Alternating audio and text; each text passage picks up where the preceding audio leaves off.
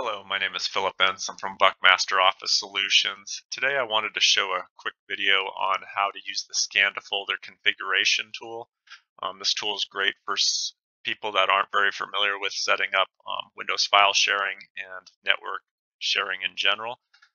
So it's a very straightforward way to enable Windows file sharing and Scan to Folder on your computer from a Ricoh machine.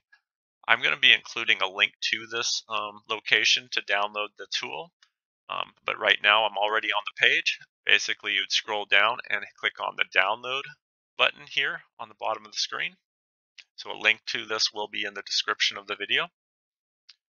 I've already downloaded this, so I'm just going to go to the actual download folder, and we're going to run this file that it downloaded. Click on that. It brings us up to this little setup tool. Click Next. Click Install. And now it's going to actually install the folder on the computer. Wait till that finishes. It will give you an option to display the README if you'd like to display that. I'm going to uncheck that and hit complete. You can see it actually created this Ricoh folder on the desktop. If we double click on that, it'll show the actual folder contents. It actually does have an easy setup guide PDF in here that you feel free to take a look at. It will walk you through most of the steps we're about to go through. When we're ready to run it, we just run this .exe file, double click on it.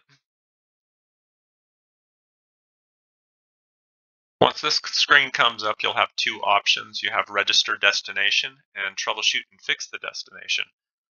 If you've already registered a destination before and it stopped working, that troubleshoot and fix the destination is a great key to getting that fixed for you. For now, we're just going to do the registered destination. Click Next. Here we have options as to where do we want to store the location. By default, it's going to put it on the desktop. I'm just going to leave it at the standard default. And we're going to do scan test as far as the folder name. So this is what it's going to create a folder on your desktop labeled as. Click Next. Here it's looking for a username and password. Basically, the copier needs permissions to write to your computer's folder that you're creating. Typically in a basic setup, we just use the standard logged in username and password of whoever's currently logged in the system and uses the machine. So this would be your valid username and password to your computer. We can type that in. If you have an IT team, you may want to check with them to see if they have a username and password they would like to be used for this purpose, but it does need to be a valid username and password that has permissions to the folder. Click Next. Here it's looking for a destination. We can call this scan test again.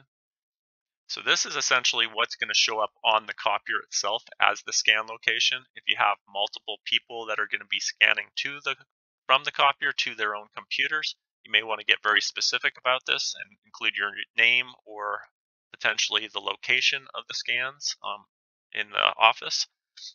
But for now, I'm just creating a dummy test folder, so we're just going to call it scan test. Here it's going to also ask us for the device from the list. If we had registered devices before, it would show up here. Otherwise, we just click on enter the device's IP address. From here, it actually gives us a link that we can pull up and view instructions on how to determine the IP address. If you're not familiar with what your IP address is, it gives you step-by-step information on how to obtain that from the device itself. Since I know what it is, I'm just going to type it in here. Hit search. It pulls up the make and model of the machine. We hit Next. Here it's going to give us a confirmation of our settings. If everything looks okay, just hit Execute. At this point, it's actually going to go through and try to register the device, create the folder on your computer for the scanning purposes, set all the permissions, as well as the sharing so that it has access for that.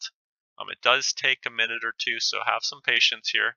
Don't just close the window thinking it's not doing anything. Give it some time and it will start giving you some status indicators that will give you an idea of where it's at. So it's connecting to the device.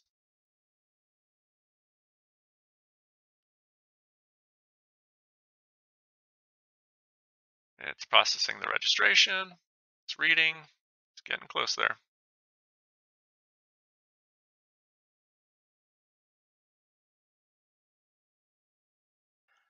At this point, status will show up as complete here, and it'll show you confirm your information that you've programmed on the machine. So the destination name, scan test. Now your copier will show you a folder labeled as scan test as a scan destination. And if you scan to that, it's actually going to go to your desktop in that same folder that was created.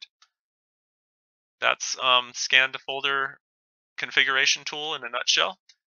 If you have any questions, please feel free to contact our office. Thank you for watching the video. We plan on making many more to come, so feel free to